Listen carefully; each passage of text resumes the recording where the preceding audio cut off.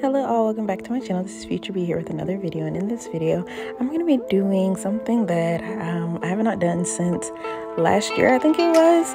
We're going to do some soap bubble nails. Yeah, do you remember those? I like them. They remind me of like mermaids and like the ocean, and so I wanted to do some soap bubble nails. First, what you saw me do there was to swatch several colors. I was trying to decide which ones I was going to be using. I chose several of them, including an orange, a glittery pink, a red, you know, just several colors. And I'm going to be doing a tricolor ombre on 3 of my fingers. And then I'm just going to be doing a glitter ombre on 2 of my fingers. All of these colored acrylics that I'm going to be using are from Modelones. They are from various Model 1 kits. I have several of them. And so these colors are coming from those. And as I'm doing these tricolor ombres, each ombre is going to be different. So the first one started with orange at the tip. The second one is going to have red at the tip. And then on my pinky, I'm going to start with pink at the tip. And then I'm going to be switching the colors for the next set of colors. And then for the cuticle color, I'm going to be switching it again. So each finger is going to be different. They're tricolor ombres though. After I complete the ombres, then I'm going to go in with my glitter acrylics. They're going to be the same on both the thumb and the ring finger, but I'm going to go in with one glitter color towards the tip, and then I'm going to go with another color towards the cuticle and blend them into each other for those ombres. I will be capping all of the nails because there's a lot of ombres going on. And when I go into file, I don't want to file any of the ombres off, so I'm going to be capping all of the nails. If you're looking for inexpensive acrylics that really have some great color payoff, Modelones is a great brand to pick from. As you can see, the colors are really vibrant and they all blend really well into each other. I will say that all of these colors, I would say, are slower setting. If you look there, whenever I put them on my nail, I could have let them dry out a little bit before I put them on my nail so that they didn't run as much. But even as they're running, it's not bad. You know what I'm saying? I'm running a fan at the time that I'm doing my nails because I don't want the monomer smell just everywhere. And so that kind of helps with the drying in the room, because it was a little bit uncomfortable in my room, but it did help them dry a little bit. Overall, I really do like the Modelones brand. If you've watched any of my videos, you can see that I use them quite often. As I'm going to be capping the nails, I am going to be using me a Secret. I am using me a Secret Monomer as well for this video. I'm using JC Beauty Concepts Monomer drops. They are in a cherry smell, and it does kind of taste, not taste, I definitely didn't taste it. It kind of smells like medicine, like cherry medicine. And so it's not really like the best smell, but it's really not bad. I would definitely say if you're looking for a monomer drop to try it, it's not that bad. But if monomer does give you a headache, I don't think monomer drops, any of them, are going to keep the monomer from giving you a headache, because monomer is made with chemicals, and those chemicals do have a smell. The chemicals are still in the air. No matter whether you're using a drop for them or not, the chemicals are in the air. So you could potentially get a headache whether you're using monomer drops or not. So if monomer causes you any issues, then I would say just stick away from it. Obviously, I'm not a doctor, but if you're having issues with that, just be aware that just because you're masking the smell doesn't mean that the chemicals go away, right? For me, it doesn't cause me a headache, and I do use a fan with a filter right near my workspace, so I don't really have issues with it. My inspiration for doing these nails was, like I said, like a mermaid type thing, but I also wanted to do springy kind of summer nails, and these nails kind of remind me of like a smoothie, like just a melding of colors. Let me know if you think that it reminds you of a smoothie. I love the way these colors blended together, and I think these nails came out really, really nice looking. But I think that I could have left them with just the ombres and not gone in with the gel polish that I'm going to go in with at the end, and it still would have been gorgeous. Very summery, springy, bright, vibrant colors. These nails are just really cute. If you could do them differently, or if you think that they would look better with the different colors, which colors would you choose? Let me know. Now to cap these nails, I just find this part so satisfying. Watch with me. The acrylic just lays so beautifully as I'm dropping each bead onto the nail, and you see it just blend into the next bead, and then smoothing it down the rest of the nails. There are no air bubbles. I just really love watching acrylic being laid. Am I the only one? I hope not, because it's just really cathartic.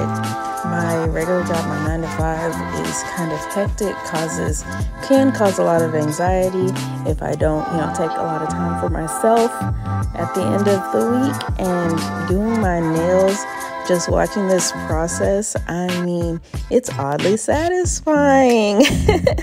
I hope I'm not the only one, but for me, doing my nails, laying acrylic, watching acrylic being laid in others' videos, it's just satisfying. What is your favorite part of doing your nails or having your nails done? Do you enjoy the acrylic laying process? For you, is it about going to the salon and, just being pampered for the moment? Or, visiting a friend, family member, a nail tech in their home or in a smaller space, and just having the process done and feeling like you're getting some you time? What do you like most about doing your nails or watching nails being done? I would love to know. Oh, and I don't think I said it earlier, but for this nail set, I am using my Kemesi size 18 brush. I work with the size 18 brush when I'm doing my longer nails. I generally work with the size 12 whenever I'm doing my shorter nails. I really love working with this brush in particular. As you can see, it just works really nicely. I've had it for about 3 years now, and it's holding up.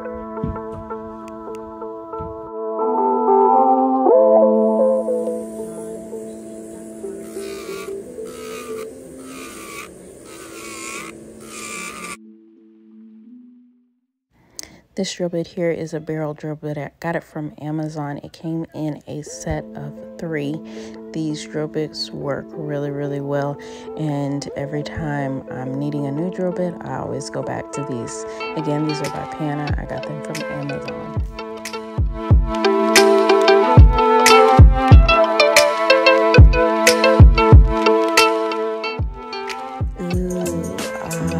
Just like butter.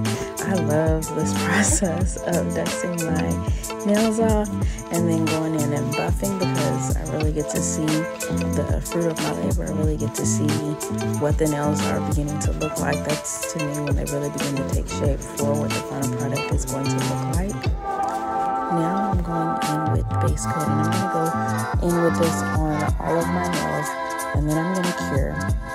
Then I will be going in with white gel polish to add a little pizzazz to these nails.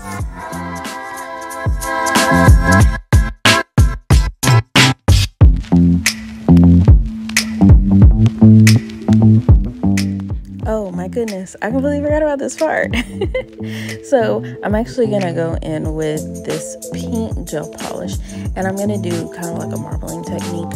I'm going to be going in with the polish on my nails, and then I'm going to take a different brush dipped in a little bit of acetone, and I'm going to be wiping away some of the polish.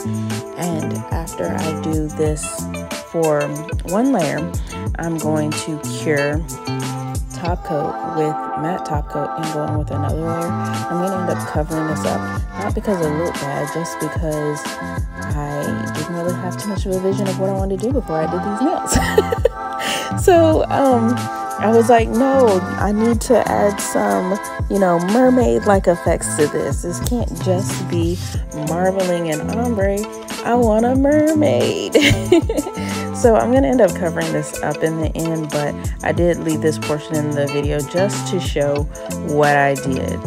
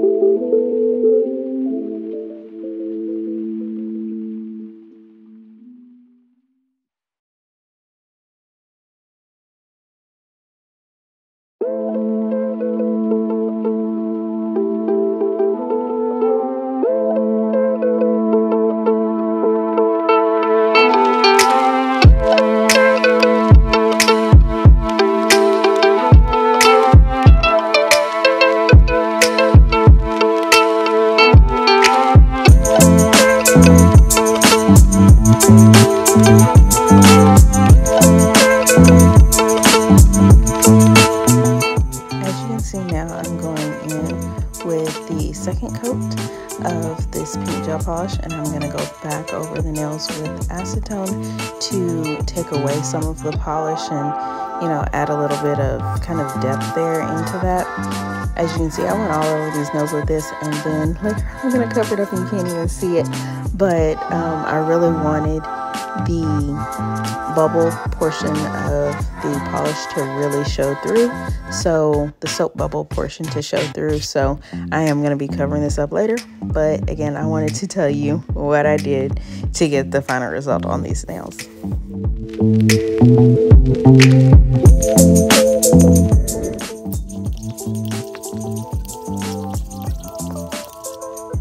Alright, if you weren't a fan of this whenever it was more popular, I'm about to explain how you do it. So I've taken some white gel polish and I've put it on my nails. Then I'm going to go in with these bubbles that I've created from some dishwashing liquid as well as some water. I've made the bubbles. I'm going to go and put the bubbles on top of the gel polish, and then I'm going to cure the polish. It leaves this beautiful texture, and I hope it's coming across as you're looking here, but it creates this beautiful texture on the nails that kind of looks like scales. I don't know how to describe it other than scales. Then I'm going to go in and I'm going to top coat these nails, and there you can see the bubbles still on there. Yeah, you see? So pretty. Do you like this nail set? Would you wear it? Let me know. I would love to hear your feedback. If you have any suggestions for me, please let me know down below. Thank you so much for watching, and have a great rest of your day.